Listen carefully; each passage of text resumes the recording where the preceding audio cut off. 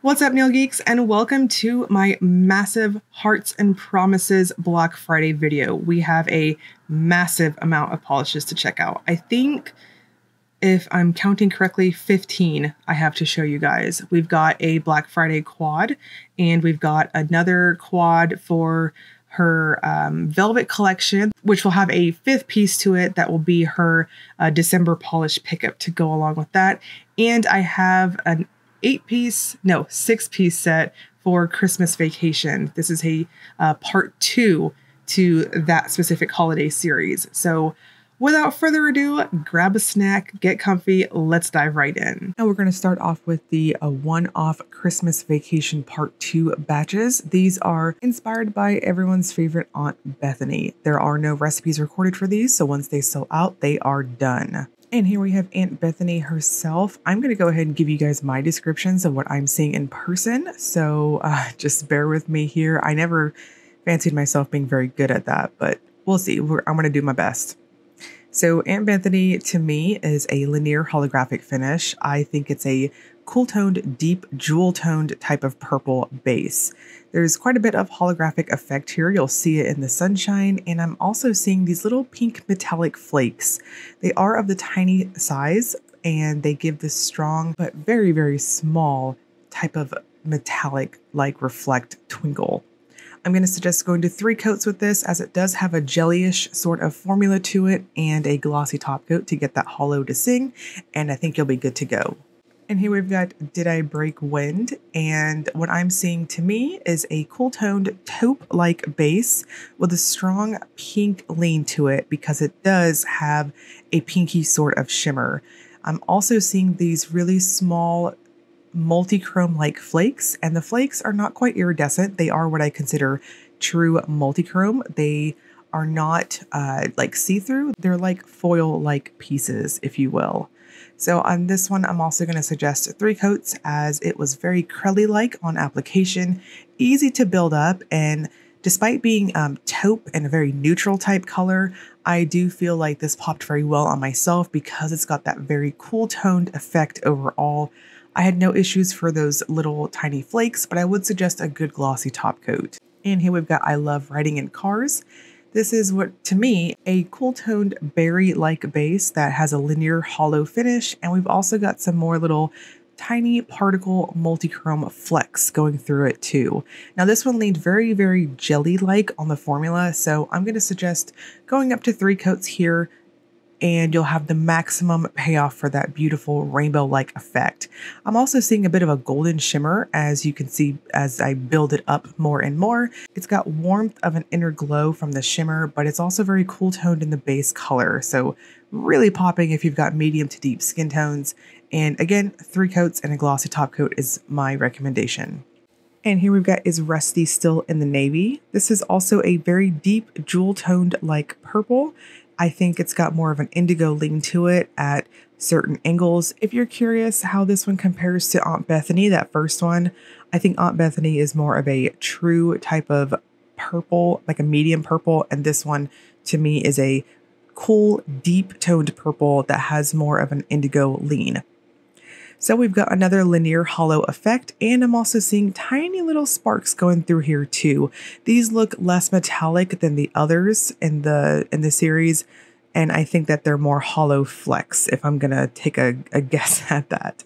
Once again, 3 coats and a glossy top coat. And here we've got Is This the Airport Clark? This is what I would describe as being a sage green base. There are a rainbow of colorful, flat, matte sort of glitters going throughout it, and we've also got some silver reflective glitter here too. This is a really lovely type of finish. I really enjoyed how this one looked on myself. It does have a richer type formula, so if you have shorties or just a tiny bit of a lesser free edge than what I've got on my falsies here, I think 2 coats would be perfect. But if you're rocking a free edge of some type, I think 3 coats is going to really plump this one out the best. I will almost always take things up to 3 coats though, because I just like that thicker type of look. Now I did have some texture from those little rainbow glitters and the reflective glitter, so I would suggest a glitter smoothing top coat. And then finally for the Christmas Vacation prototypes, we've got Play Ball. This is what I would describe as a really heavily flirting with neon, medium blue, sky blue type of base. And we've also got some fun circular rainbow type matte glitters. And I'm seeing a generous sprinkling of a scattered holographic effect. This has a very strong creamy-like feel on application. I think 2 coats is going to be the best, and it self-levels really well. This is a very forgiving formula. Now, I did have a bit of fishing for those glitters, so I would suggest leaving your bottle upside down and giving it a good shake before applying. And then here we've got the Velvet Polishes Quad. These are going to go along with her December Polish Pickup Shade. Unfortunately, I don't have a sneak peek of that as I have not finished that yet. It's been very, very busy. PPU is coming up this week though. All right, so in our PR information, it does state that each of the polishes in her Black Velvet Quad all have the same, essentially the same effect to them. They're just different respective colors. So gold is our gold pigment in a black tinted base. I think 2 coats is perfect for opacity. Now, please note that the Velvet Quad is intended to be worn matte. So because I'm a glossy gal, I did break the rules and I wore a gloss, but I also topped with a matte top coat so we can see how they're intended to look. These do dry down semi-flat though, so if you're wanting it to be a harsh matte like what I have on the video, then you're going to need to finish with a matte top coat. If you're ever curious what type of top coats and whatnot that I'm using in videos, please check my description as I always try to list them there. And here we've got green velvet. Now the green pigment in this to me is like a forest green. It's almost playing up with whatever is giving it that velvety sort of look in that lightly tinted base. And I think it's giving it almost like a silvery sort of sheen. Now, green velvet has a little bit more of a lighter formula than gold velvet, so I decided to take it up to 3 coats. The formula on all 4 of these, though, is incredibly smooth. I was very impressed with how easy it was. It was like room temperature butter on hot toast. Very, very satisfying. Going in matte with this one on that full hand shot, the matte top coat did take a minute to set in, but my swatch photo here I think gives a better idea of what it looks like mattified. Really, really cool. And then pink velvet to me has a very deep, vampy type of pink appearance to it. It's definitely got a strong chrome-like pink look. You can see how satisfying that paddle brush is on this first coat here. Pink also leaned like green to me, where it had just a touch of a lighter type formula. So I also took this one up to 3 coats too. And the buildup on this one was wonderful. I think you can wear them both mattified and glossy. They just look really, really pretty either way. When you go in with them mattified, I think this is going to be a fantastic base for some holiday nail art. I think some nice silver metallic line art would look really cool with these, or even like ornament stamps. That would look super pretty. I am planning on doing a Christmas special episode for you guys next month. Fingers crossed. I'm hoping after Thanksgiving things kind of calm down a little bit for posting. No complaints here there. I always appreciate being busy.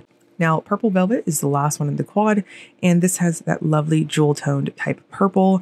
And I really appreciated how the purple to this, how many times can I say that word?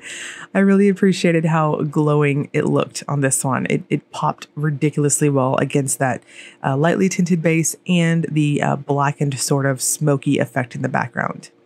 This had the lightest in formula out of the 4, so once again, I took it up to 3 coats. Now, I will note, just to throw it out there, in my opinion, if you're going to wear a polished mattified, I would strongly suggest you still use your quick dry glossy top coat or your normal glossy top coat of some sort, and then your final layer, you want it to be your matte top coat. That way, your glossy top coat is going to give you that thick protection over your nails. In my experience, matte top coats aren't the most long-lasting in terms of longevity compared to their glossy partners.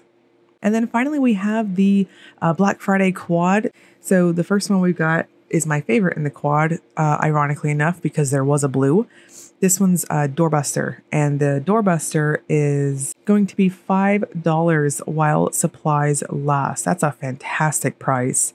This one is described as a deep emerald green hollow base with blue to purple aurora shimmer. There are 55 bottles available. This is really nice, you guys. It's very pretty. I like that the background, the base to this is tinted this lovely green color, and then we have this strong blue shimmer coming through. It's really beautiful.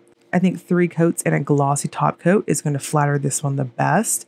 And you can kind of get an idea of the inner glow versus the backdrop on the edges of the polish itself. So really, really pretty.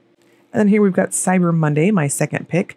This one is described as an iron blue hollow base with blue to purple aurora shimmer.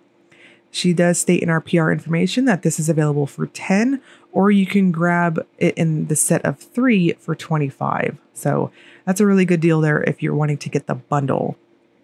Cyber Monday has a strong sapphire-like glow to it. I think 3 coats is perfect to plump it out and give it that nice thick look I always like, and finish with a good glossy top coat. This is really just striking against me because it's got that really nice, super strong, cool tone to it. So medium to deep skin tones. I think this will pop really well on you.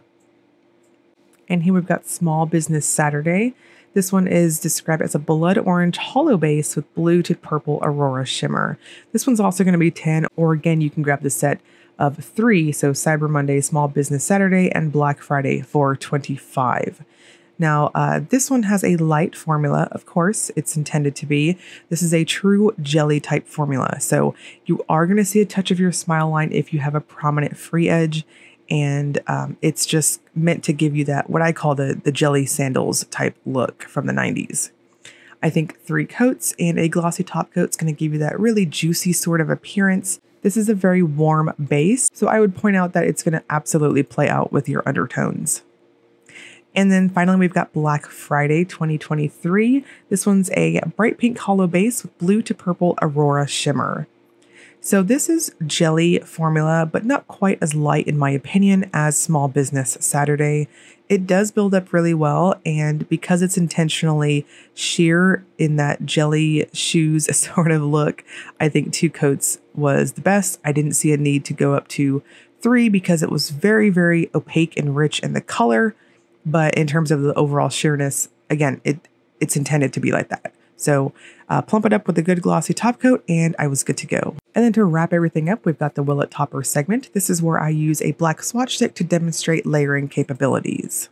Okay, so going into the Will It Topper segment, I knew that we were going to have quite a bit of success with pretty much all of these because we had a lot of crelly and jelly formulas, and I was not surprised. Now, finishes like Did I Break Wind that has that more crelly-like formula, I cannot believe I said that with a straight face. It had a bit more opacity to it, but I still thought that one toppered well too. Same thing with the hollows. They toppered well, and you can really see the shimmer that is kind of peeking in between these when you wear them by themselves. So yeah, I think they're all very versatile. Airport looked really cool too. I really liked this one. This is probably one of my top picks in the set in terms of formula, opacity, and just the overall look of it. Very much a holiday color. Now, Play Ball was a little too creamy in my opinion, so this would probably be the only outlier in the entire video. The velvet polishes topped well. They are quite opaque when you go in with 1 coat over a dark color, but I still think it worked. And it was funny to me because when I was doing the velvet polishes, I actually ended up emailing Chrissy and I was like, are you sure? Are you sure these are not special effect? Because I swear they just look like they're magnetic polishes, but nope, they are just velvety sort of finishes. Now the Black Friday quad, these looked really cool. Doorbuster gives you a good idea of all that inner blue glow. And Cyber Monday, same thing, lots of glow, very striking on that shimmer effect. And Small Business Saturday and Black Friday, both kind of subtracted away from their respective base colors, but we're still seeing just a touch of that cast from it, which is interesting because it plays up against either the hollow or the shimmer, say like what you're seeing in Black Friday here.